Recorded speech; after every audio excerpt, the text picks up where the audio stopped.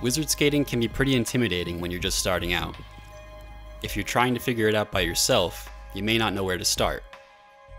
It might seem overwhelming, but in reality, most of the tricks are based on a few core moves. I'm going to go over 6 basic tricks and show you the building blocks you'll need to start exploring this style of skating. The fakie gazelle is a good one to start with since you have both feet down for balance and control. Starting off fakie, use your shoulders to begin the rotation, then your hips and knees to complete the rotation. Notice how the knees soften at the apex of the turn, then push down through the exit. Upper body positioning is key in wizard skating. When you commit to turning with your upper body, your skates will naturally want to follow. Here's a closer view of the skates showing the path they follow, the lean angle, and where weight and pressure are applied. Begin the turn by leaning on the edge of your wheels, shift pressure to your third wheels to pivot forward, and exit on the opposite edge. Your skates will draw a 3 shape on the ground when you do the move successfully. This 3 shape is super important and occurs in all the moves I'm going over, so practice getting familiar with the motion. The forward gazelle requires more pressure under your toes, but should feel similar to the fakie version. Keep your weight to the inside of the turn and lead the rotation with your shoulders.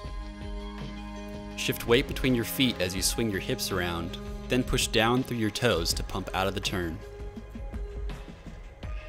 Most of your weight transfers from inside foot to inside foot during the pivot, and pressure shifts from heel to toe. Try to keep your feet paired close together so that they follow a similar path.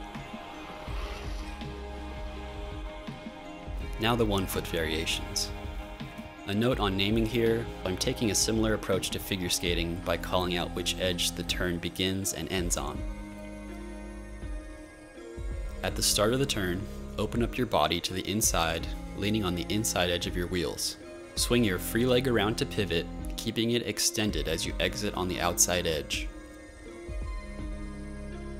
Pressure shifts from heel to toe at the apex of the turn. Keep your grounded leg relatively stiff throughout the turn and picture your free leg making a smooth orbit around it. You should feel how its momentum influences the pivot as you transfer from inside to outside edge. This one also requires a stiff grounded leg with most of the action happening at the hips.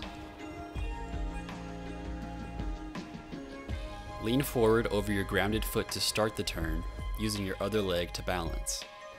Bring that leg forward while turning your hips to rotate, then keep the free leg up for balance while rolling away. Lean into that outside edge at the start of the turn with pressure under your heel, then rotate those hips and shift your weight to be more upright during the pivot.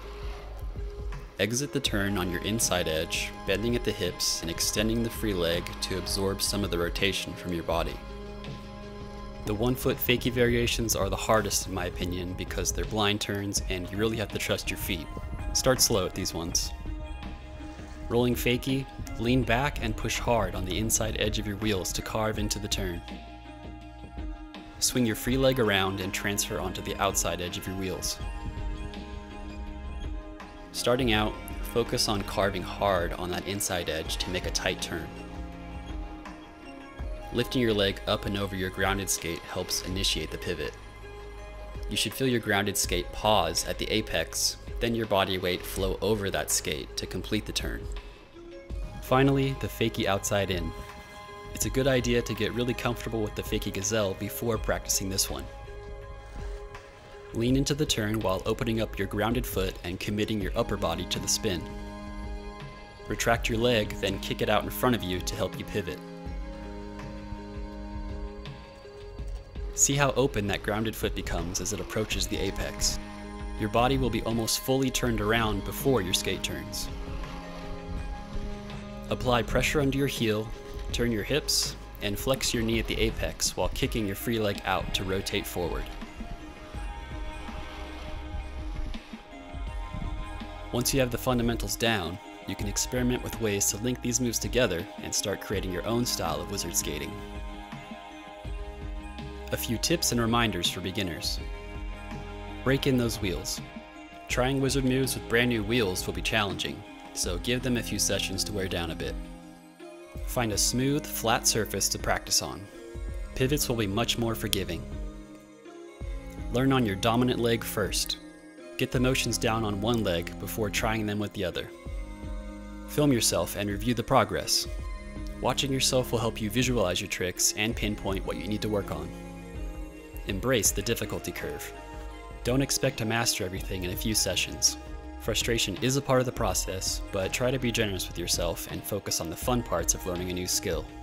If you find yourself getting angry or losing focus, it's totally fine to step away and come back to it in a day or two. Thanks for watching, and have fun out there.